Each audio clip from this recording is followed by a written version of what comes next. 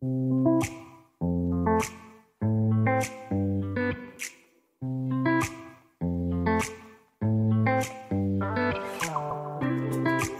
welcome back, everybody.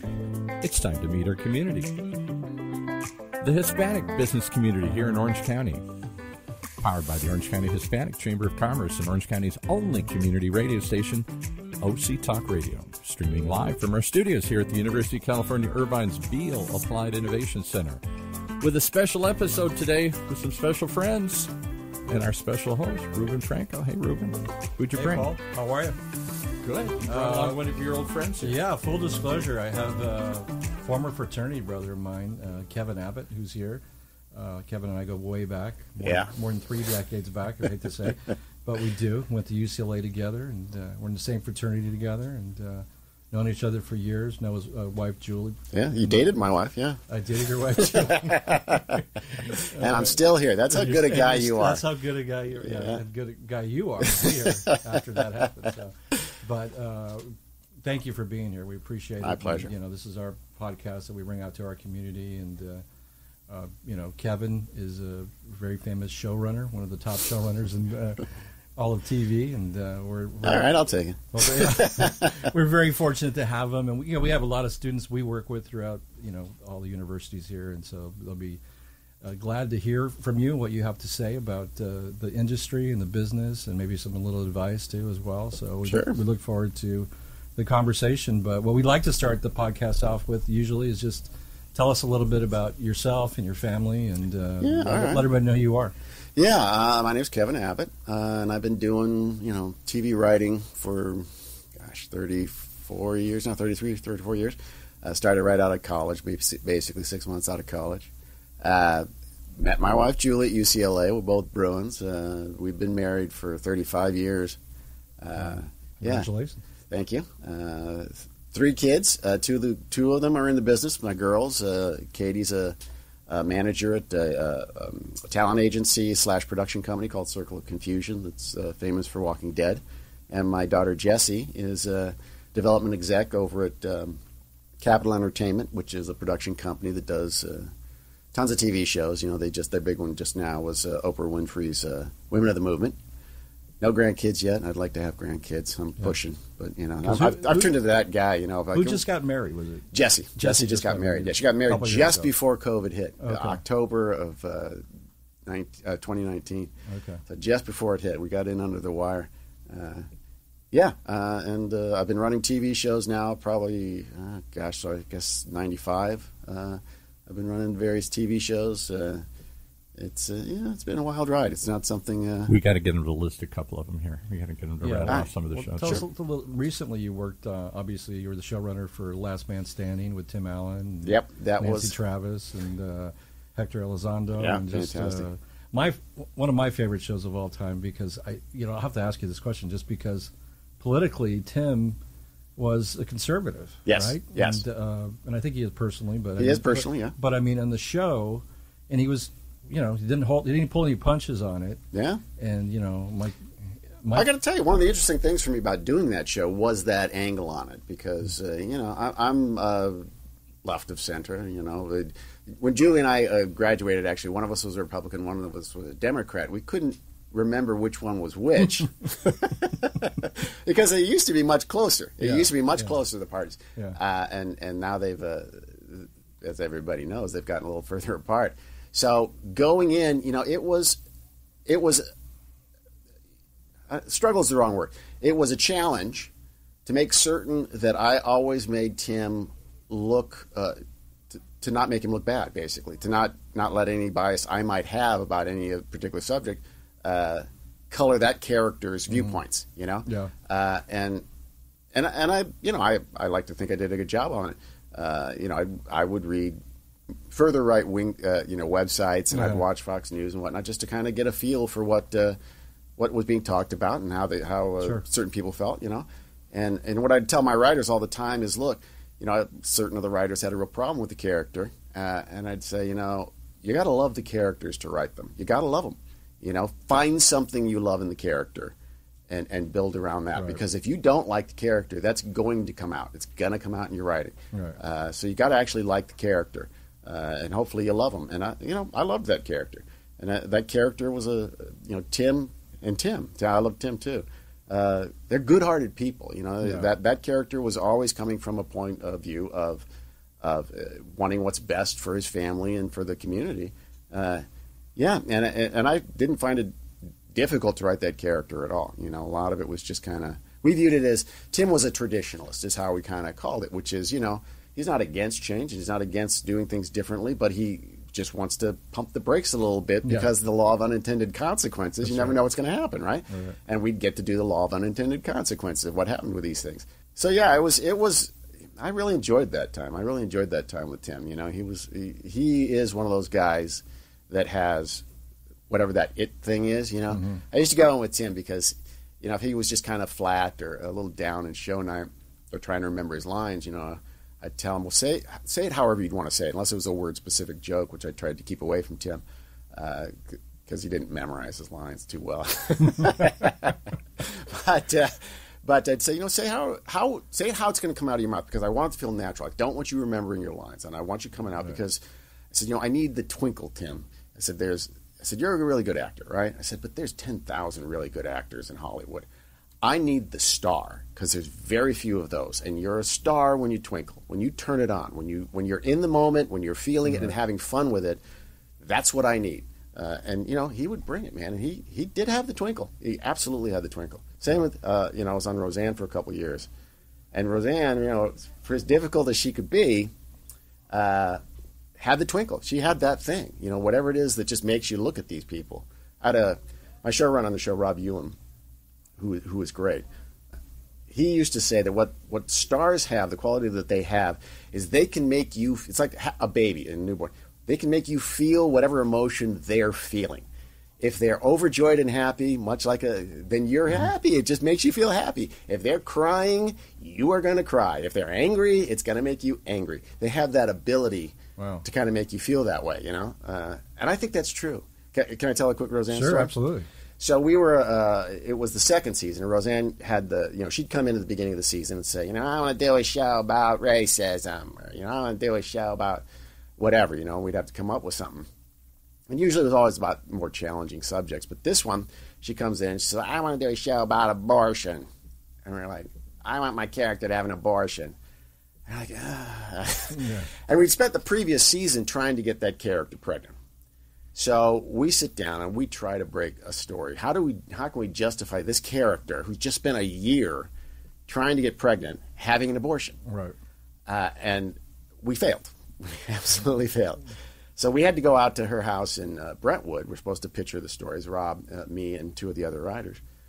And we get out there, and we're basically all going, okay, just before we go in, said, look, we're probably going to get fired today because we have to tell her we can't do this. But we all agree we can't do this, right? We can't have this character have an abortion. We're like, yeah, we all agree. We all agree. So we go in the house. She lets us in. Just as she lets us in, hey, come on in. We got some muffins and stuff in here. Just as she comes in, her daughter that she gave up for adoption, Brandy, and had just rediscovered that summer, and she's staying with him. She comes in the back door, and she's clearly been out all night. And she and Roseanne start screaming at each other. Well, you bleep and bleep, and shut up, you, and just screaming. Brandy storms off, and then we're like, oh man, we're going to tell Roseanne we can't do this right now. And she's all right, come on in. And we go sit down. Rob hems and haws for like 5 minutes and finally says, we just can't figure out how to do this. And she goes, didn't I tell you I don't want to do the abortion anymore? They shot that abortion doctor in Iowa. I don't want that to happen to me. Oh, my God. We're like, really? She goes, yeah, have Darlene have an abortion. So, holy cow. Yeah. But you know what? She had that star thing. We walked out of there. The point of that was we walked out. And we were just swapping stories at that point with Roseanne, and we walked out so happy and so like, that was great. And we got outside and it was like, I feel dirty. We were so convinced she was going to be awful, and now she's got us. She got us back, and we're backing her. I love this woman. She just had that power, and Tim had the power too. Oh yeah, absolutely. He always says it's so funny because he was telling me. Two of his most iconic roles are Santa Claus and Buzz Lightyear. And he always gets requests. Can you send a message, voicemail of Buzz Lightyear or something like that? And he'll do it. I mean, again, really good guy. but he doesn't particularly like children. He doesn't. He doesn't. He doesn't like the social interaction. He doesn't like other people's kids that much. And of course, he plays two characters that he is going to get approached by kids all the time, absolutely. all the time. Yeah. So, and to his credit, he never takes it out on them. He goes, I hate that. Yeah, I was just watching the Santa Claus because it's been on every night for the last 5 weeks. Exactly or whatever. right. And he kneels down to this little girl who thinks he's Santa Claus, but nobody else, because he's not. He doesn't look like Santa Claus. Right. And it's a very warm. It's one of the best moments in the movie. Yeah. And you go, oh wow, that's Yeah. But it's interesting that you say that in real life. He's not really. Well, again, with other people's kids, it's funny. He really, with the actresses on the show who played his daughters, he really took kind of he felt very much the father figure to them. Sure. And when we'd do a scene where, he'd have some emotional scene with, say, Caitlin Deaver, phenomenal. Great young actors. Yeah. They would move me to tears, man. They would really connect, and because he felt that way about him, and he could convey that. He really. He was kind of devastated when the show ended. I mean, we were on for 10 seasons. That's forever. I don't know if shows are going to do that anymore in the streaming world, but he's like, I don't know what I'm going to do. I mean, I love coming in here and being here, and I mean, it's like, well, sorry, Tim.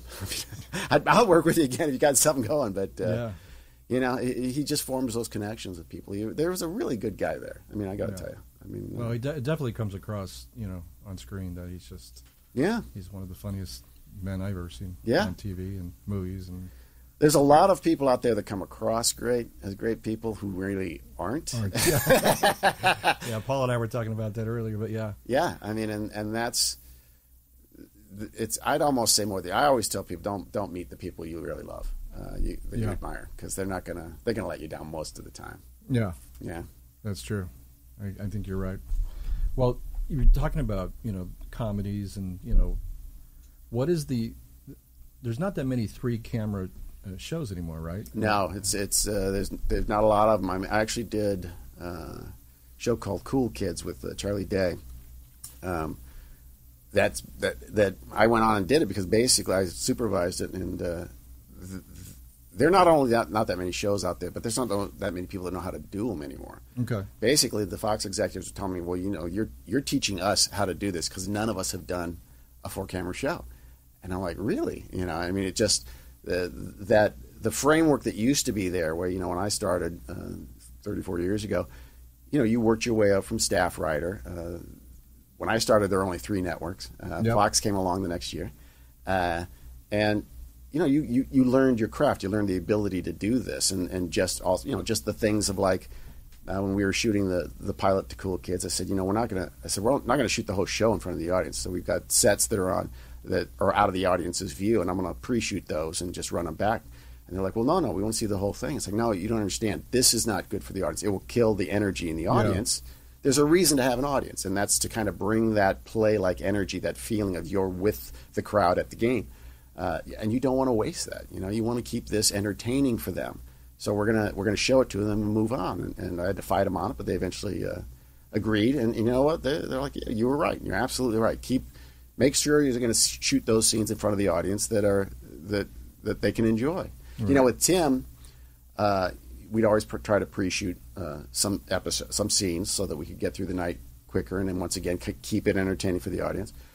But I always had to make sure that I tried to get the scenes that Tim was in that are in front of the audience. So primarily the kitchen scene and the living room scene, right, and not so much the workplace. Although I could use his office more, but tried to keep those in front of the audience because I know those are more. Look, they came to see Tim Allen, and those are going to be more interesting to them. They may love the whole show and the cast and everything, but Tim's the reason that we were there, and him was the reason we were on the air. So I wanted to give them, the audience, that reward. That they came to see. Yeah, I want you to walk out of here going, "Oh my God, that was so great! We got to see Tim Allen, and he talked to us, and because Tim would do a little bit of warm up. He always told his potato joke, and would try to. He loved interacting with the audience too, So it was a lot of fun. But will it come back? I think it might come back. Just to be honest. I mean, my career has seen kind of the pendulum swing on for camera. It was big when I started and dominant, and then single camera came in, and that pretty much dominated for 10 years or so. And then reality shows came in and kind of took up that space. Ultimately, I think there is something different and better that four camera does as opposed to single camera. It's more of a writer's medium, I think, because we are more like a play. We don't get to go everywhere. We don't get to show you every space. So we have to describe what is happening outside of what you see very often, and we get to be more, the actors, the characters have to speak more deeply in some ways, with the good ones, obviously, the good shows. And I think that makes it, I think it's more interesting for a writer, quite honestly. I did My Name is Earl for a year, and great show and everything, but it really wasn't as rewarding. I never felt closer to factory work than when I was doing that show, because you didn't have show night, which I love. Show night is, I always say, it's the cookie. Our reward at the end of the week for working hard is that you get to come in here, and this audience gets to give you, show you the love. Look, comedy writers, I say they're all messed up human beings. They're all in a lot of pain, and the only way they know how to deal with it is to spread it around. Yeah. So they're all kind of damaged people, and this is the way they get love, is people laughing at what they've done and feeling the emotion that you wanted to feel when you're trying to hit it. I just love that. I mean, my wife said she's never seen me happier than when I'm standing at the monitor and the show's going well, and just, I apparently I mouth all the lines as the actors are doing them. But it's a rush that I just don't get anywhere else. Yeah, well, you were nice enough to invite us to one of the tapes. It was the first episode of, I forget what, season 9 or... It was season 9, I think, 9. Yeah, but... and it was great. It was an awesome episode, and I told Julia, I sent Julia a text afterwards, and I said, What? You're texting my wife? Well... There you go again. Ah, man. There you go.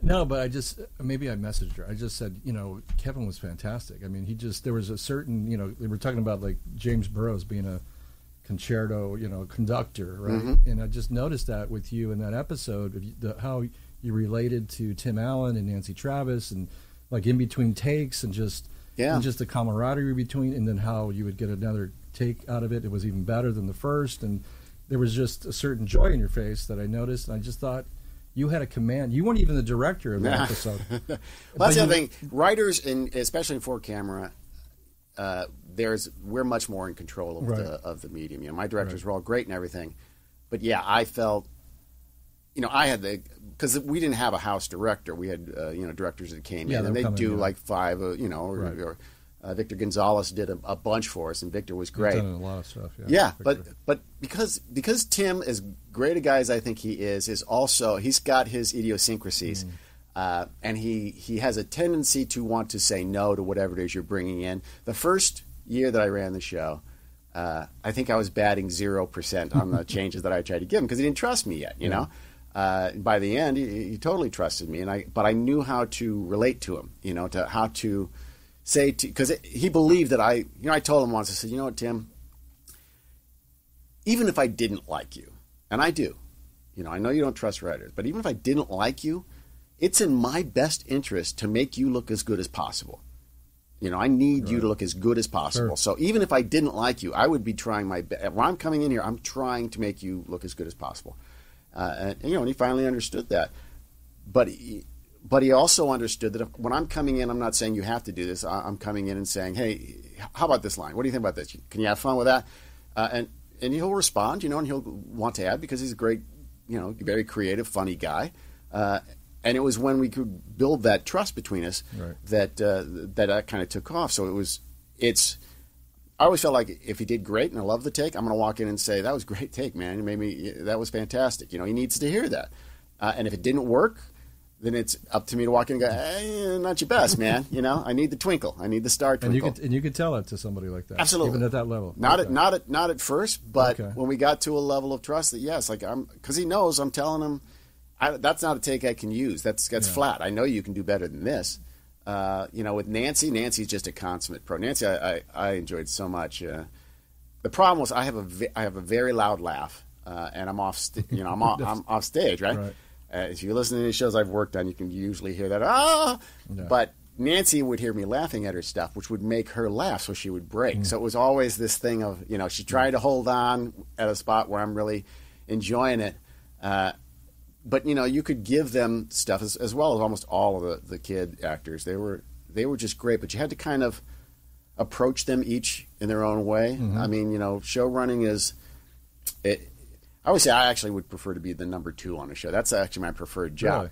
Yeah, because the pay is not that much better as a showrunner. I mean, it's good. Don't get me wrong, but it's not that much better. And really, when you're the number 2 to a writer that you respect, who respects you, you get to do all that stuff that I got into the business to do anyway. To do the writing, to come up with the stories and the jokes.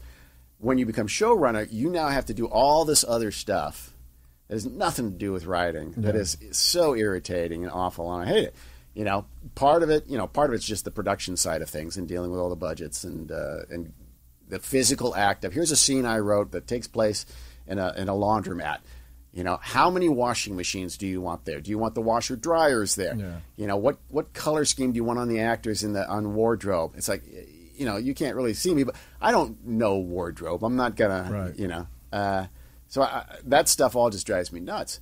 And part of it that used to drive me nuts that I came to really enjoy was managing the cast, was figuring out, how to get each actor to feel safe, because that's a lot of it. I think a lot of it is just making them feel safe. Trust that I'm not going to send you out there with something that doesn't work. Yeah. And if in front of the audience for whatever reason it didn't work, I'm going to figure out why it didn't work, and we're gonna change it. And we're going to make certain that you look good. So managing the cast is it's a big, it can. My wife would always show. She came to almost every show, and she'd say, "Is it a good show?" And I say, "Well, it is on paper." Now it's out of my. Now the actors have to do it. How it actually ends up, that'll be up to the actors.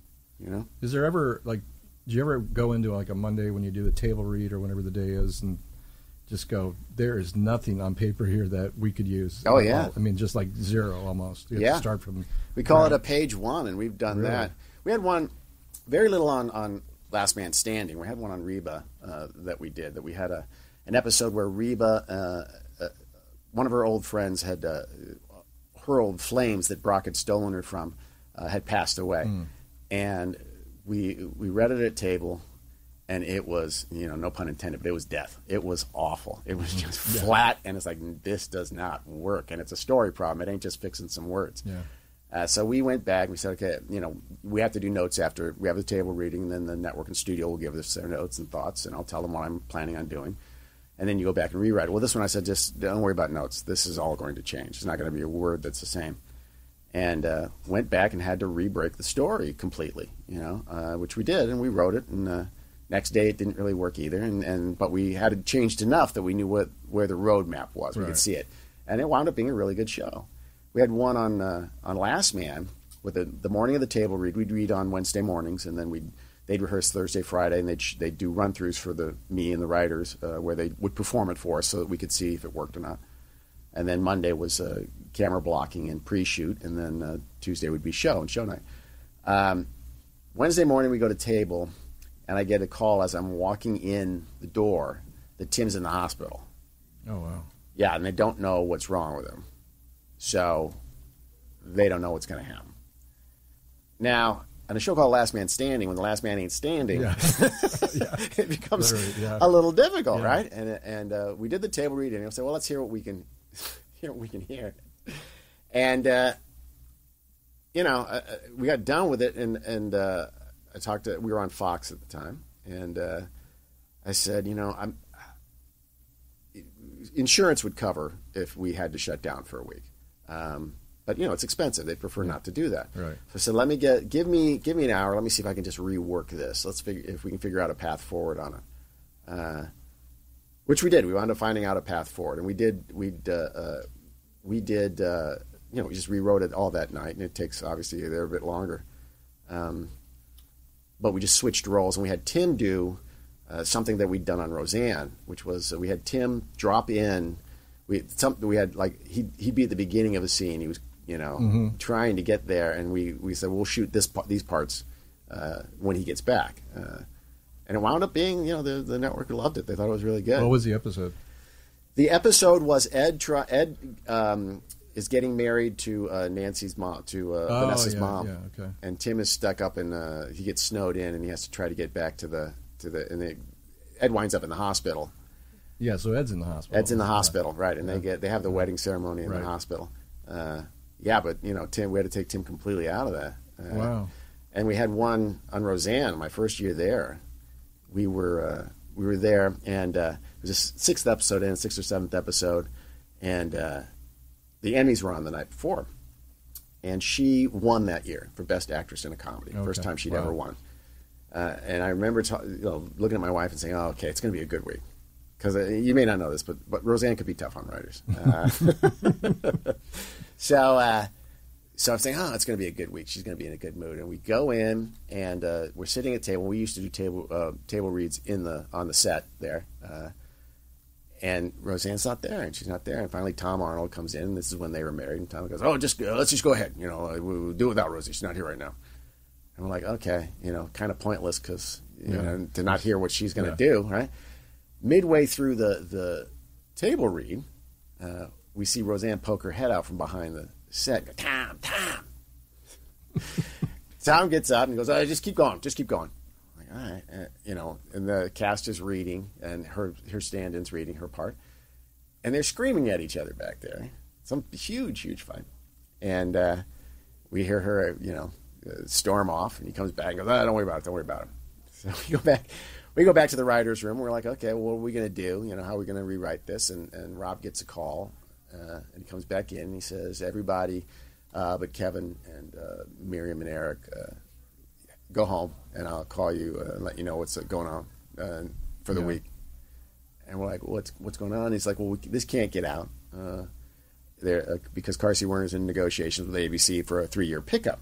So they don't want people to know that, Roseanne's had a breakdown, and she's going to be hospitalized for a little while. Oh, my Lord. Yeah. And we're like, what? Yeah, they don't know how long this is going to be. But nobody can know, so you need to write a new episode without her. Just like that. Just like that. Yeah, hey, sure. we didn't have any in the bank that didn't have Roseanne in them, So, we had to scramble. We wound up... It wound up being a very good episode. It's Vicki Lawrence was in it, and it was Dan. Vicki Lawrence was one of Dan's old flames, and she shows up, and then Roseanne comes back. He doesn't cheat or anything like that because Dan loved Roseanne, but he winds up having very creative sex with Roseanne when she comes home that evening, and she's all thrilled about it. And then Jackie reveals that no, it was he was thinking about her. You cheated in your mind, yeah. And what we did is we did the same thing. We shot scenes with her to, she'd walk out of a scene or something like that. Right. But those days, you hate to see them, but you never know when they're coming. You never really know. Yeah. It's amazing how often you can get a scripted table that everybody's read and gone, oh, yeah, this is really good. It's really tight. And then it reads and you go, that didn't work. And you go, yeah, there's a huge fundamental flaw here that it's going to take a lot of writing to fix. Yeah. Yeah. That's right. Yeah. There's you and I were growing up. You said there were 3 stations, and then it became Fox as well. And then now there's I forget how many scripted shows there were back then. There's like over 500 scripted shows. Yeah. Most of them, the kind of limited series and streaming, and it's changed quite a bit since you've been in it. Business is entirely different. Yeah. What are you? I know you did Last Man Standing. What are you working on now, or what are you thinking about doing now? Or I don't even know. I didn't ask you on purpose ahead of this podcast, just so we could get it live. But well, I'm actually working right now. I did the final season of Last Man was during COVID, and that was just a really tough year in the sense that we didn't have show nights because we couldn't have audiences. Right. So it really was just a drudge, and it was just me and my number 2, Matt Berry. We're the only ones in the offices doing the writing, and all of the protocols and the testing and whatnot. It kind of burned me out that year. Yeah. So I took a year off just to recharge. And right now I'm working on a project that I'm probably going to take out beginning of next year with Reba again. Reba wants to do another show. Oh, great.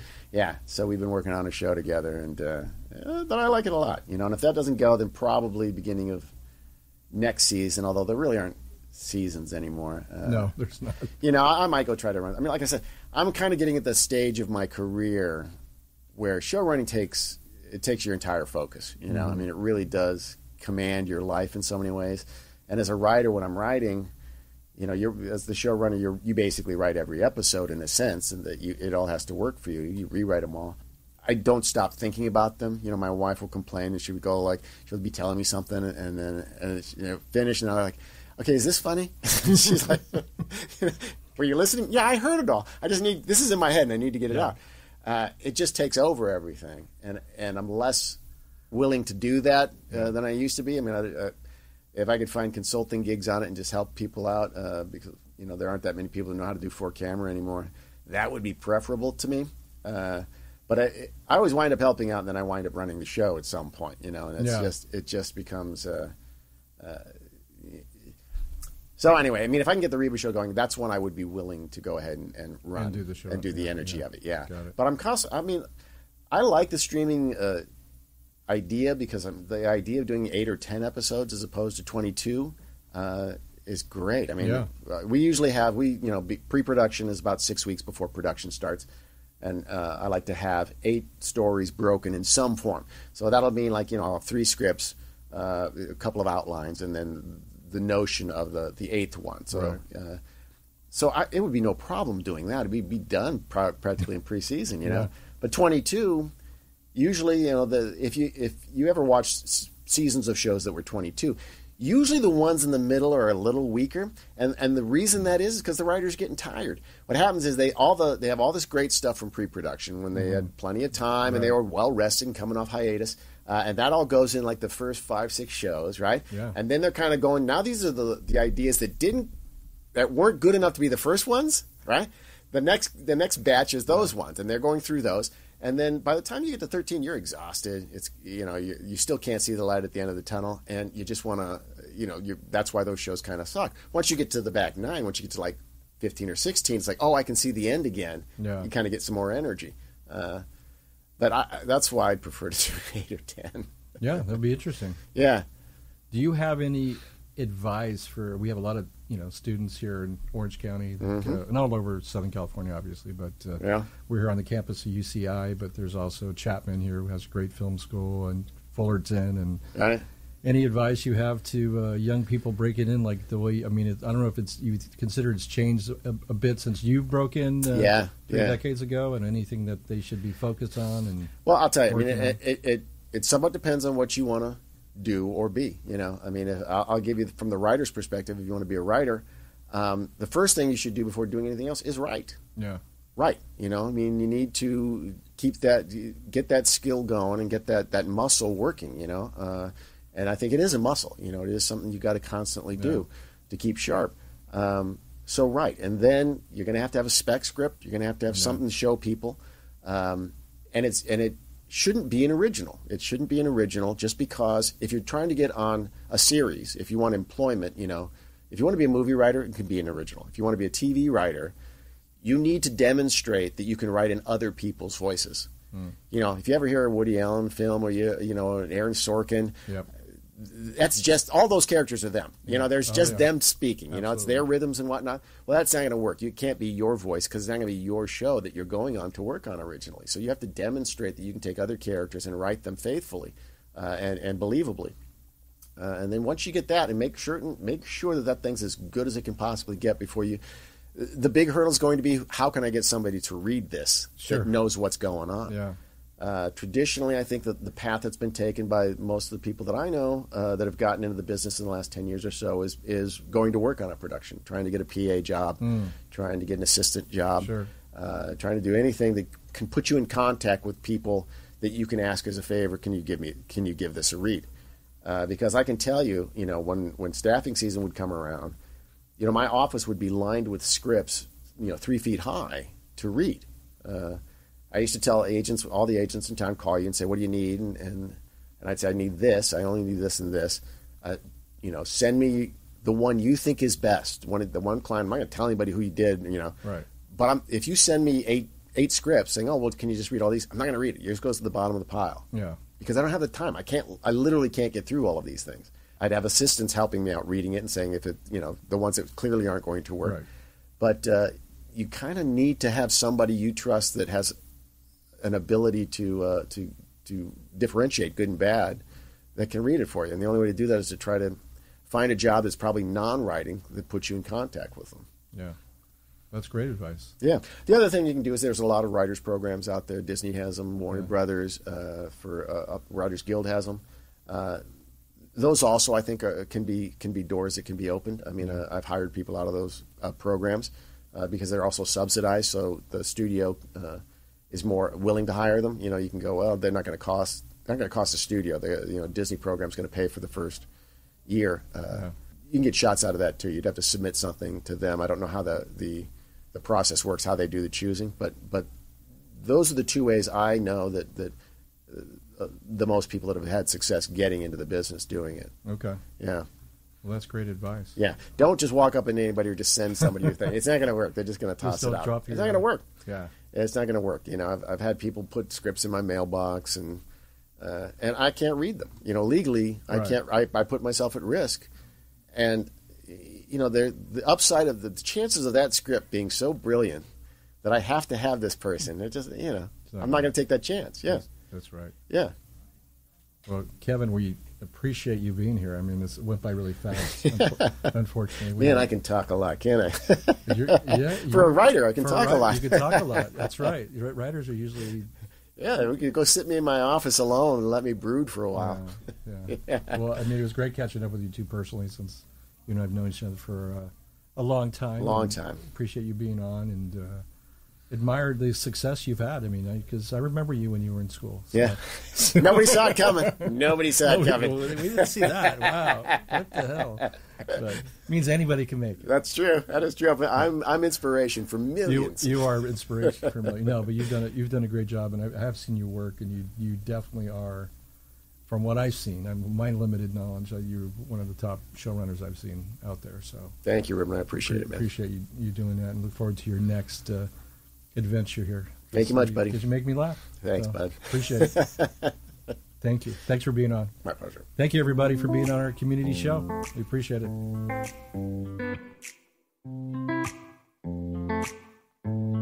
Well, there you have it. That doesn't give you pause to come back and hear more. I don't know what will, as we meet our community each and every week here in Orange County's only community radio station, OC Talk Radio, streaming live from our studios here at the University of California Irvine's Beale Applied Innovation Center, powered by the Orange County Hispanic Chamber of Commerce.